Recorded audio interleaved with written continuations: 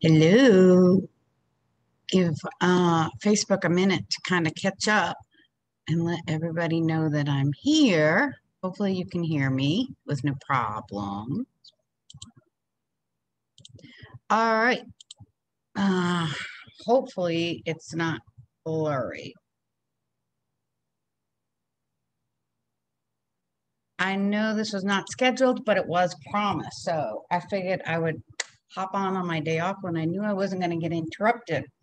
But I can't promise you that we won't get interrupted at all because they're working on the roof. So we have a little bit of a loud noise sometimes overhead. But I figured I would give you guys a little while to digest everything that was in the free live event that we did last Tuesday, almost a week ago, and get over Mother's Day.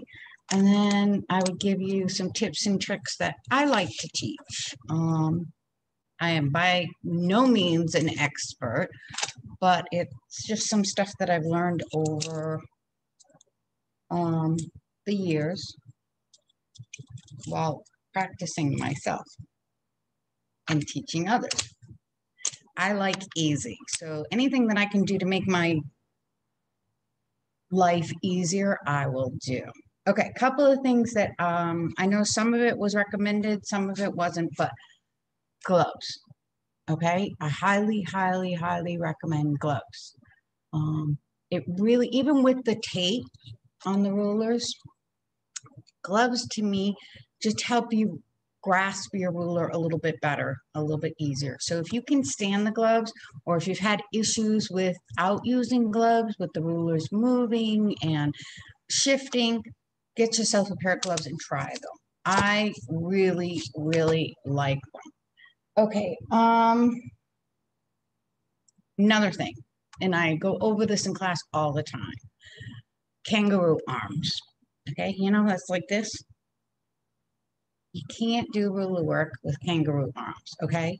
You need to be higher above your table. So if your machine and table are on a table and not set into a cabinet, think about a office chair that can go higher and go up a little bit higher.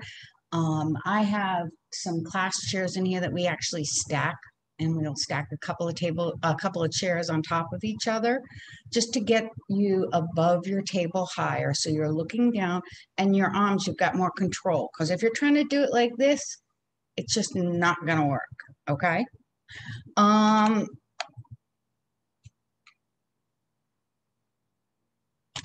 Rulers and quilting. Okay. Top stitch 9014 are almost always, and I'm not going to say always because everybody's machine is different. It depends on what's, sometimes when you're working with different threads, it behaves differently. But I almost always use 9014 top stitch. And the brand that I like the most, and I actually sell in the shop, are Superior. They're titanium. I love them. If you're having issues with your stitching, it's kind of like a checklist. You got to go through and rule out what's wrong. First thing I would do is check your needles and make sure you have the correct needle. I have no idea why. I can't, I'm not an expert. I can't tell you the technical reason, but whenever I'm using rulers, if you use, a quilting ruler, quilting needle, it may, but more than likely will give you issues with your stitches if you do not have the correct needles. What else can I tell you? Okay, we'll start there and then we'll go on. I'm going to switch the camera because I promised to give you my tips and tricks for setting your foot. Okay. Where is, okay. All right. And if you guys have any questions about anything that I'm posting, just put it in Facebook and I will get back to you if you're not on when I'm doing the video. Okay. All right. So And I do this for every quilt sandwich, literally every quilt sandwich. One other tip, I found that for beginners, Superior Poly Blend Select batting really is a great batting when you're in the beginning, because it will help hide any little blips and bumps and problems that you may have with your stitching. I don't know what it is. I think it's just the density of it. I like it better than cotton. Cotton to me is a little bit, and I'm sorry, I'm doing all the ums because I'm doing this on the fly, people. So cotton for me, especially some of the thinner cottons, they're too heavy, too thin. They don't give you that little bit of extra density that will really help you hide a few mistakes here and there. Let me just change my bobbin. Now I'm using black on pink, which I probably never would in a million years, but for the purpose of the video, I wanted to do something that is going to show up and that you will be able to see well. So that is why I'm using these colors. In the beginning, I highly recommend you use thread that will match the fabric that you're quilting on. Again, we're just trying to hide any little bumps or issues that you might have in the beginning. In the beginning, it's a huge learning curve. And if you want it to look good, even if you have a few bumps and divots and everything else, then give yourself the best options to succeed. Okay, every single quilt sandwich that you have, you're going to have to test this because thicknesses of fabric, thicknesses of batting are different. What you want, and mine is very, very loose, okay? I hope you can see this. I hope it's close enough for you to see it. All I'm doing is, before I even tighten it up, is putting my quilt sandwich underneath and putting my foot down. That's it. That's all I'm doing. I'm not trying to adjust it with my finger. I am letting the quilt sandwich and gravity do the work for me. And what I'm going to do is right there, right where it is, I can still move it. My feet dogs it down and I can move it pretty well without any issues. We're going to try it. I might have to adjust it, but so far, this has been one of the easiest ways that I know to actually get your foot at the right adjustment. So not all machines are going to be this easy, but we can try. If nothing to lose, and if this works for you, then guess what? You got an easy way to do your foot height every single time.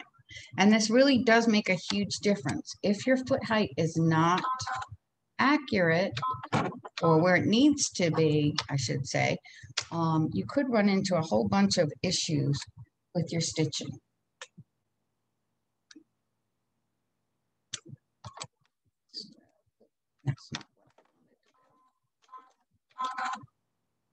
Sometimes, some machines I have found, just doing the needle up and down doesn't necessarily work really well. There are some machines that you have to physically put the needle down. And once you get your bobbin thread up, I like to put all of my threads to the bottom, just so they're out of the way. Okay, now let's just test it.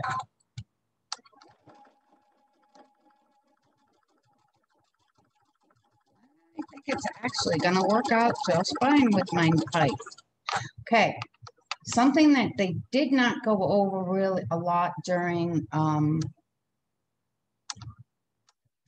the video, which to me is super important. It's one of the easiest things, or it's one of the #1 lessons that I try to get people to learn. Speed.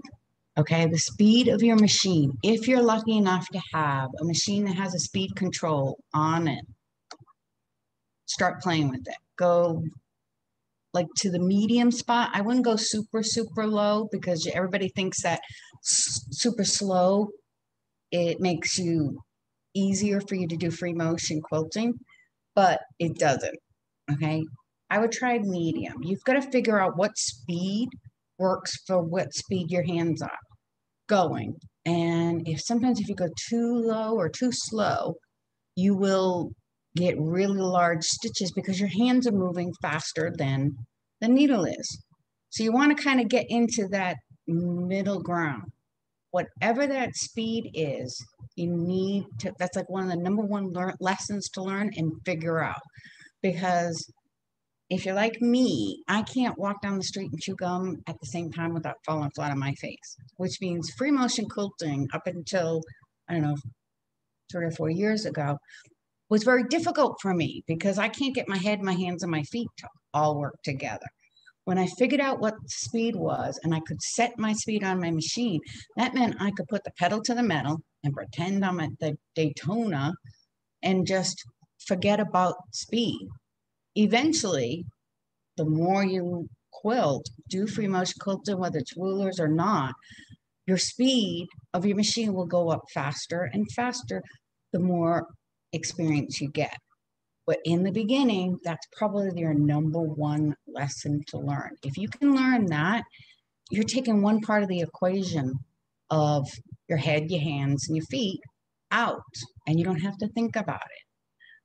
Which also helps with the rulers because if you can get your speed down, the rulers help take another part of the equation out, and the rest of it is easy. So that's my big number one lesson. All right. So my speed is actually pretty good. I tend to do a little bit smaller stitch.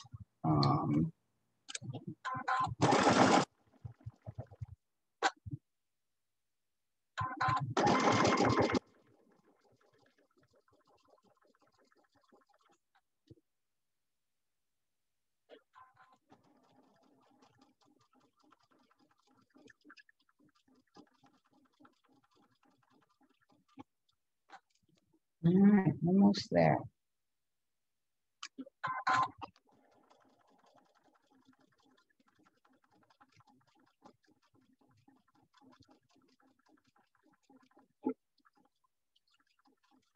Pretty good. I think it's good. All right. I'm just going to cut my thread. Normally, you would not do that. You would give yourself a long enough tail so that you can knot your strands and fish them through your threads and fish them through so that they do not come undone. All right, let's try something. One of my other tips. Okay. If you've gotten the sample set of rulers, or any of these type of Spinifex rulers, they have a hole in them, and that is for your tack. So that your tack can go through and you can literally spin it. Now, when you have the glide, and by the way, speaking of glide, I use the grid glide. And I tell people in my store to get the grid glide first rather than spending extra money on the free motion glide.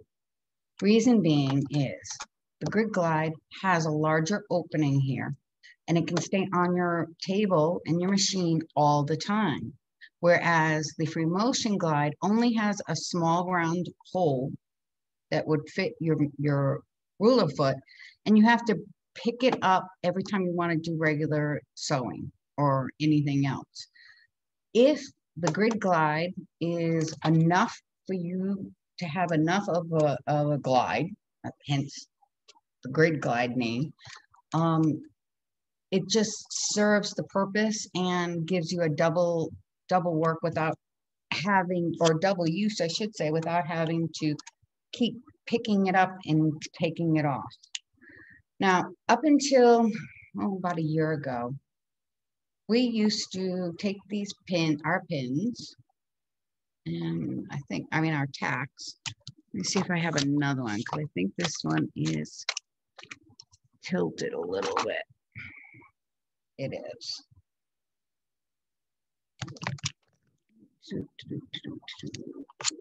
All right, give me a second. Let me go get another tab. And I'll be right back because I thought this one was good and it's not.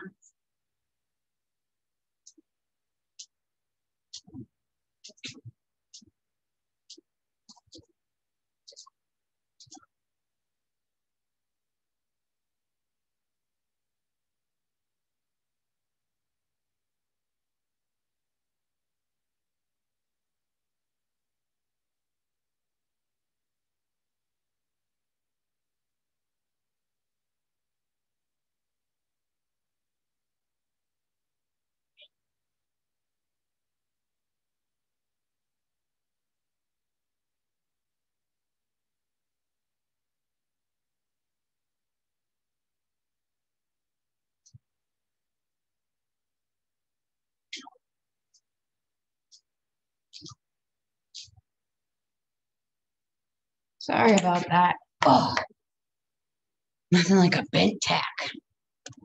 Okay. If I can get it off. Let me know if you guys have any questions or issues. Up until about a year ago, sorry for the interruption. It wouldn't be a normal video if I remembered everything. Up until about a year ago, in order to use these spinifex, you would have to get the pin to go from the back to the front, and that's what you would use. Well, we would normally put it in from the front first, create our hole, so we can see where we're going to put it in from the back, and then slip it in the back. Well, recently, well, not so recently, maybe about a year ago, one of the instructors at So Steady came up with a great idea, and I love it. And that is using RK tape, which is an embroidery tape. And I've taken it a couple of steps further because I just need to be more exact, and that's how my brain works. I also have been trying out painter's tape, which is a little bit more reasonably priced and comes in a lot more sizes. Okay, so what I've done is I put a crosshair on my tape. You see that fuss? And I did that so that I can put my pin in just like you would from the sticky side through, and you can see through the tape too, which makes it really easy to see the crosshair.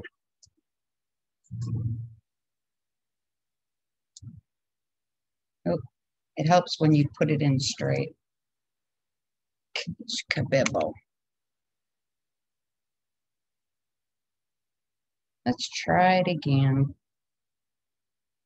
This is one of the reasons why I've wanted to try, that I've been playing with painter's tape, because it's a little bit more reasonably priced.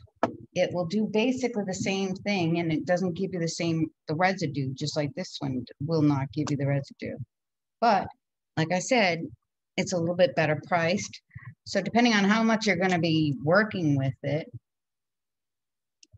it would be easier and better on the pockets. Okay, so let me just let that dry, the ink. See my plus and minus? Now, if you really wanted to, you could extend it as far as you want to the end of the tape, just to give you an idea of where your center is. And then we're going to use those lines to line up our center. Now, if you're doing this on a fabric, just testing and playing, obviously you don't need the crosshair. But if you're doing this on a quilt, you want that crosshair so that you can be as not exact, because I hate that word exact, but be as accurate as possible. One of the reasons why I really like using the tape is because of long arms, on your regular machine. And it's happened a few times with a few people that I know. When you put the pin in from the bottom, it can get caught in your plate or on your grid glide, and sometimes it just doesn't want to move all the way. It doesn't want to spin like it should. And on the long arm, when you're dealing with a long arm, it's very hard sometimes to get that needle, that tack through where you want it to, so that you can work with the long arm version of these rulers on the big machines. So the tape is like a lifesaver. I absolutely love it. I think it's the best idea. I'm telling you, I wish I could come up with these ideas. I'd probably be a millionaire. The other thing that I came up with and I found is these tack backings, for like tie tacks and things like that. They're rubber. You can get them on Amazon fairly cheap, but I love them for covering the tack. It helps keep it where it needs to be, still giving it plenty of room and to maneuver, but you don't get inadvertently scratched with the tack. The tack doesn't get in the way. And if you want, I can supply a link for the ones that I picked up, but I love them and I use them on the long arm too. Okay, let's play. And we'll show you how easily this works. Again, I'm using black thread and black bobbin because I want you to be able to see it. And this chair is not as comfortable as I would like, but we're going to give it a go. I like to be a little bit higher, but it's kind of hard when I've got the video here and everything else too. So all I'm doing is lining up my line here on my crosshair. And I'm in my A position, because all we are going to do is go from A all the way around to B, and then stop and turn our ruler. Once you turn it, you're going to be back in the A position automatically. All right, so let's go. This is probably one of my favorite rulers.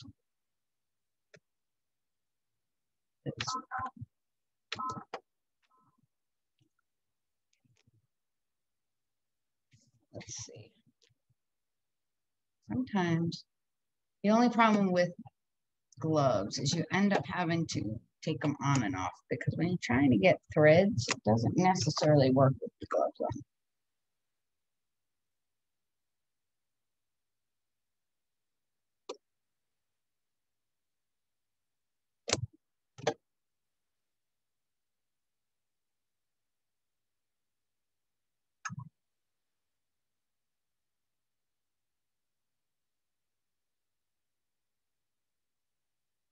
All right, sorry.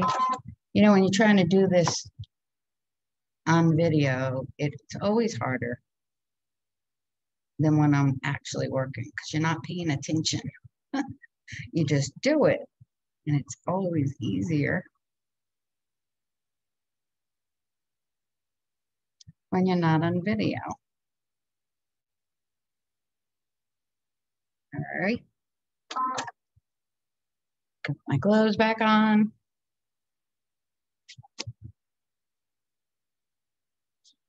Now, the whole idea of bringing the bobbin thread up is so you don't have a bird's nest underneath, and it's going to look nice on the back as much as it does on the front.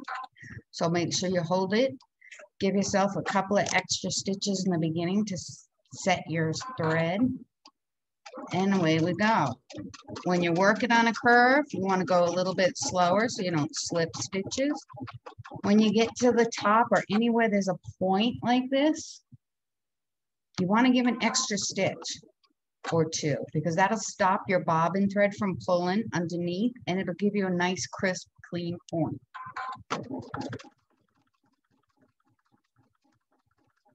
Normally, I would never, like I said, use black thread like this, because even though I teach, I still want to make it look as good as possible. And I am nowhere near an expert, I can tell you that.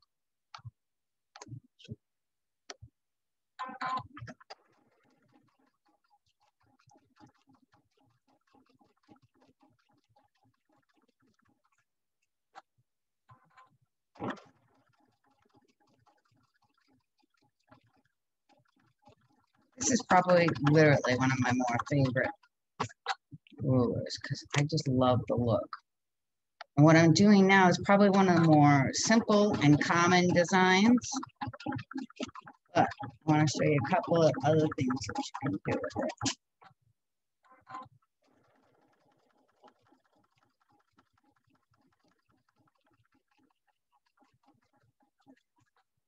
And the thread that I'm using today is Glide because I happen to love Glide.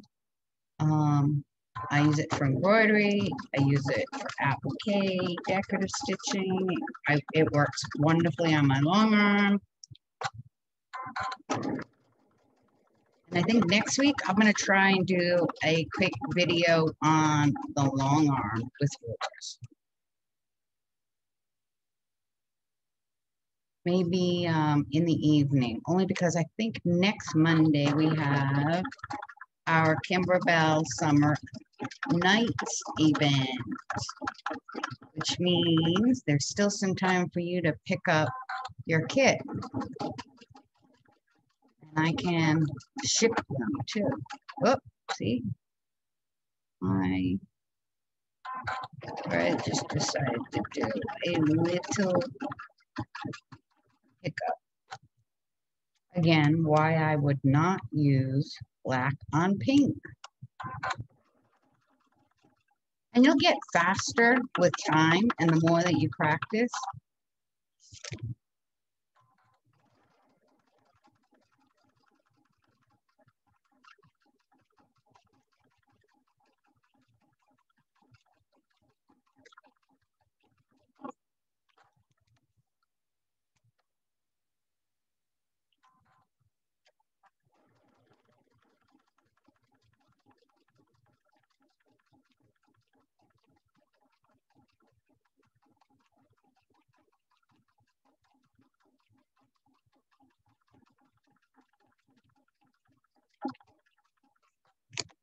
Nice thing is you've got a little indent at the A and the B, so you can actually fill your machine when you get to the right point to stop.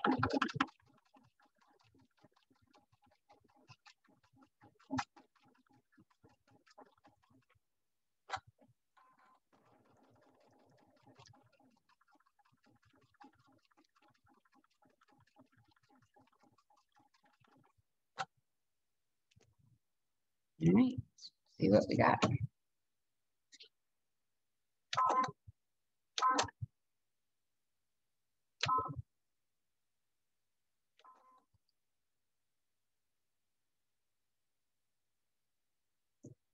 Isn't that pretty?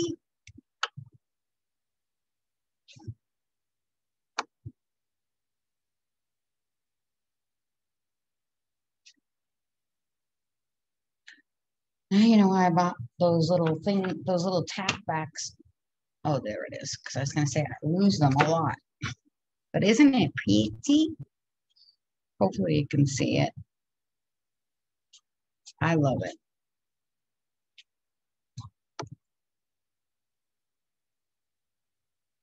And then the tape comes off very, very simply. It's not going to leave residue there. All right, let's take it a little bit further. So that is the very basic of designs. And what I want to do is, let's see. All right. You can leave the pin on it with no issues because I'm not done yet. And what I'm going to do is draw some more lines. So,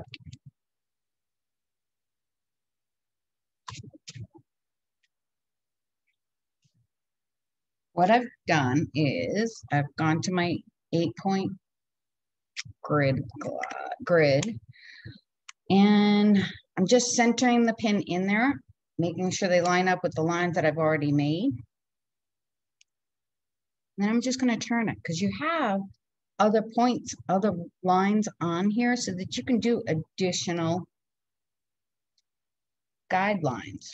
And I'm just going to do a couple. Now, if you didn't want to do this for what I'm doing now, you could, because we've already got the basics. Use the straight ruler. It's a little bit harder with the pin there, but not too much. Because what I want to do is, let's say you weren't perfectly straight, and I'll tell you right now, I'm not perfectly straight all the time, and especially on this one.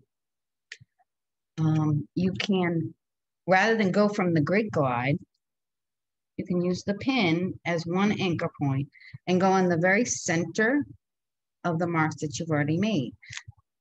Because let's face it, nobody is perfect, okay? If you use what you already have on here and just keep going, it's gonna look good, trust me.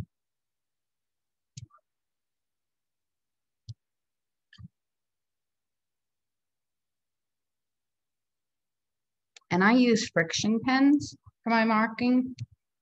I know there's a lot of controversy out there as far as marks coming back. I will say that if you use best press and start your fabric before you mark it, which I already have, I've never had an issue with the marks coming back, ever. All right, I've got my marks. All right. I like this. Rulerwork is probably one of my most favorite things to do. I love having fun with rulerwork. It's fun. Now, normally I would tie my knots, and I do it very simply. I'll show you once real quick.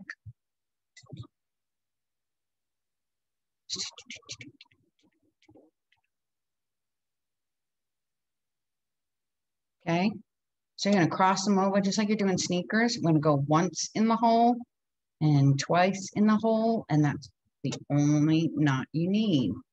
And then you would cut them evenly, and with a hand pin, hand stitching needle, just fish them through. For now, just because this is just for demo purposes, I am going to cut them. I don't ever want to recommend this, cutting your threads when you're working on an actual quilt, because you will run the risk of your stitching coming undone. It's not set. All right, let's have some more fun. Now, you can start and go all the way around again, just like we did on this, the first set. And all that's going to do is it's going to be a really pretty starburst with a lot of stitching. But what I want to do is, and show you, is I want to not add more stitching in here. Sometimes you will find, depending on what the design is, that too much thread buildup, and no matter what you do, it just doesn't look good. And it's a lot more difficult to hide. In that case, I recommend, working with a thinner thread, especially in the bobbin, that can help hide some of those issues, those buildups of threads. So what I want to do is show you one other cute and fun idea that you can do just to play with this design.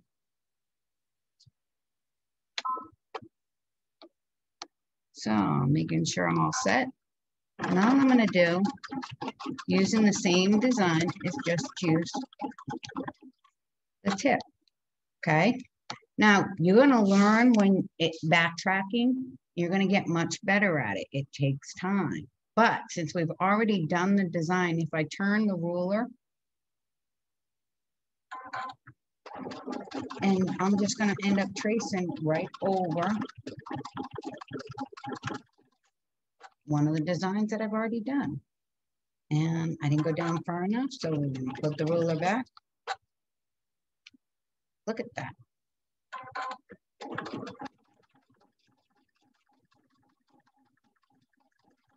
This is not going to be perfect because it never is, especially when I'm trying to demo. Don't ask me. It always comes out worse than if I was just going to do it. It could be the nerves. I don't know. Either that or if it's Murphy's Law that whatever can happen will happen. But you'll get the idea. And when you practice, it's a lot of fun.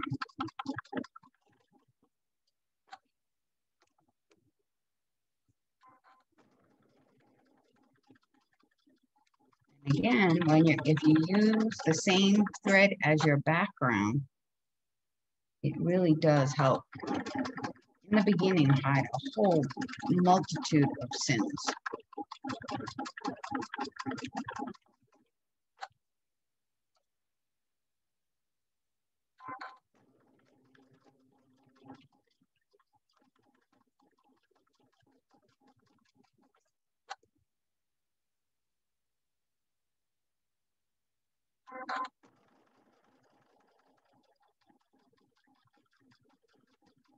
So we're going to go back, we're backtracking, and if done correctly, like I said, it takes practice. Everybody's got to practice. I'm not by any stretch of the imagination perfect, I'll tell you that. But the more you practice, the better you'll get. And the thread stitching, overstitch right now, is all going to be on the outside, just every other spoke.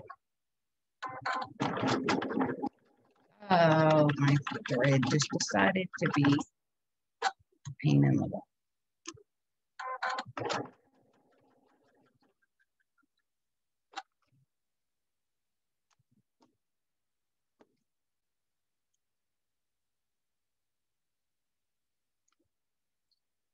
Not quite sure why it's being a pain, but it is.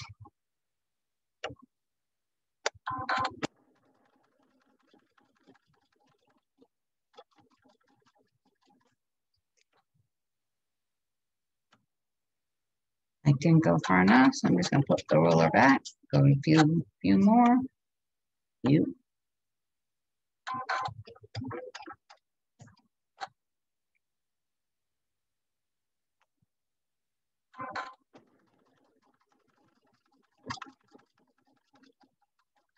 But you'll get the idea.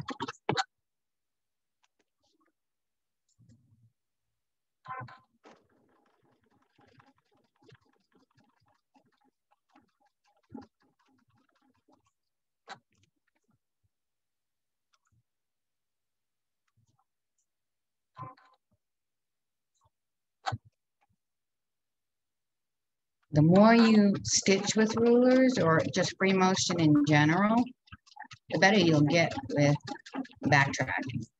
In the beginning, or stitching in the ditch, whatever you want to call it, nobody is ever really good at it, including me. It takes time. But the more you do it, it's like anything else. You will get much better at it. There we go. Let me show you what this one looks like.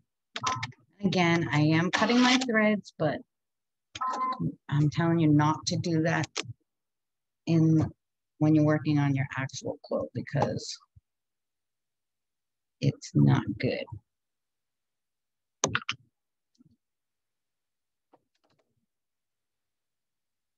Check it out. Isn't that cute? Now you could, when you get more comfortable, depending on how your skill is in free motion quilting, you could, for instance, let's try this. How about this? Do a filler design in these smaller points. that we just made. You could do pebbles. You could do something as simple as lines.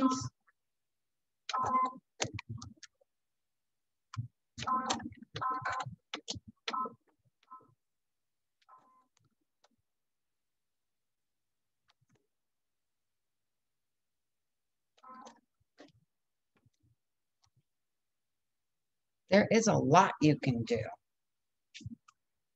but have fun. Just take a piece of fabric and the rulers that you currently own and have some fun. All right, so what I'm going to do, I think, is I'm going to use the line on my arc ruler here, right on my point right here, to make sure that I'm going to be at the same angle for each. And I'm going to start 1/4 of an inch from this stitch line. And the easiest way to do that is just your ruler foot up against that line, and you're going to be 1/4 of an inch away, or as close as you need to be.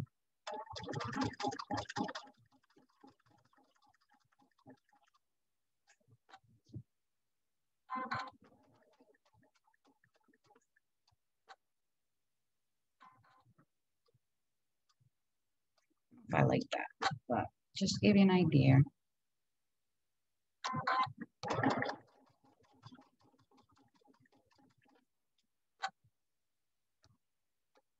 I'm kind of playing by ear, but that's the fun thing. All right, now I'm going to go around.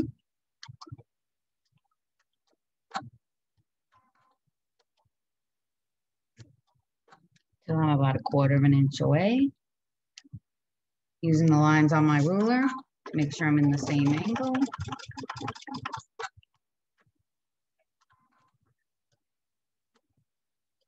Now, if you don't want to use your ruler, that's fine too.